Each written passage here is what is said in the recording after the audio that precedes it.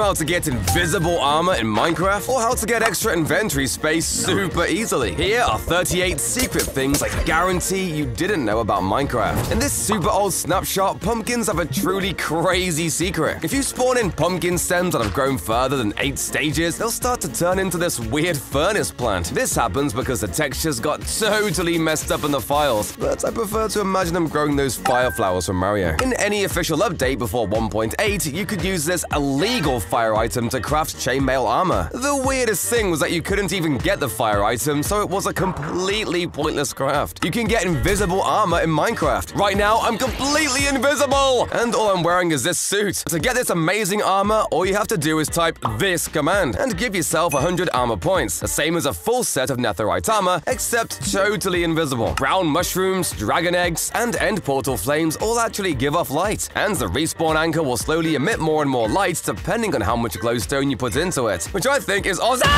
Zombies are pretty harmless on their own, but when there's dozens of them, they become harder to deal with, so it's absolutely terrifying that every night there's a chance of a literal zombie apocalypse spawning and attacking you and any nearby villagers. If you somehow manage to bring a hoglin through a portal to the overworld, it'll turn into a super gross-looking corrupted zoglin. These things will roam around menacingly, attacking any passive mob they see. Don't worry, mate, I'll be angry too if it looked like that. They actually behave almost exactly the same as a Vindicator named Johnny, a secret mob that definitely doesn't keep me awake at night. Here's Johnny!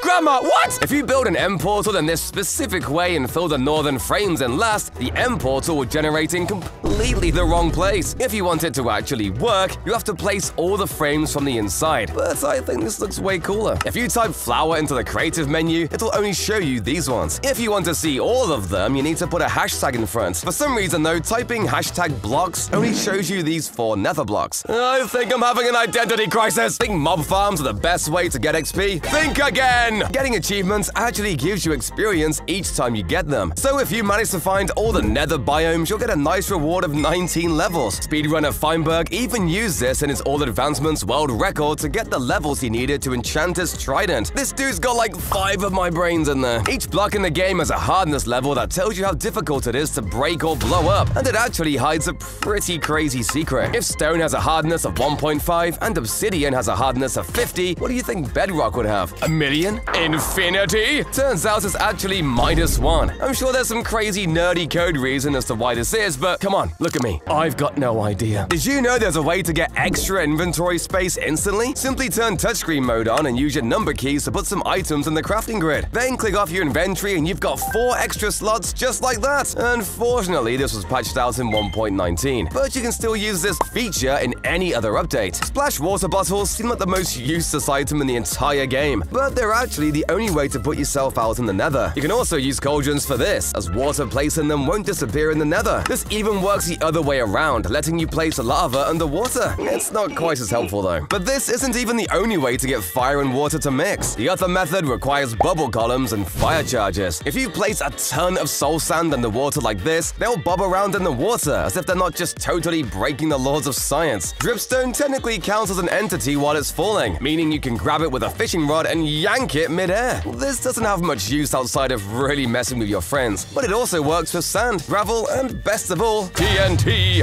Back when beads were added in 1.15, there were actually 2 secret textures hidden in the files for extra honey items. The first was for a crystallized honey item, and the second was this yellow block called the wax block. These items never made it into the actual game, but it does bring the concept of crusty honey into my head, and I don't like that. Slimes can actually let you duplicate name tags. Well, technically at least. If you use one on a big slime, the name will actually pass down to the smaller ones. And since these things can't despawn anymore, you can use them to really get your message across to a friend. Oh god, there's so many of them! You see these weird little scribbles on the end crystal? It turns out if you look super closely, they actually kind of spell out Mojang. Powder snow has made mountain biomes actually kind of dangerous now, and ain't nobody got time to wear leather boots out here. But there is another way to deal with it. Next time you venture out to the snowy slopes, grab yourself a flame bow, as any powder snow you hit with a fire arrow will instantly melt and disappear. Glow lichen actually has a secret use I guarantee you didn't know about. It can actually completely block water from flowing, just the same as signs or pressure plates. But more importantly, it can do the same with lava and won't ever burn, even though it's a plant. I give up. Sea pickles are one of my favorite plants in the whole game, but a lot of people seem to forget you can place them outside of water. They won't give off off light anymore and lose their little pickle stem thing, but they do make for a nice decoration or extra piece of color somewhere in your build. Oh, and you can place paintings behind them too. What's even crazier than this though is that you can also place lily pads outside of water too. Kind of.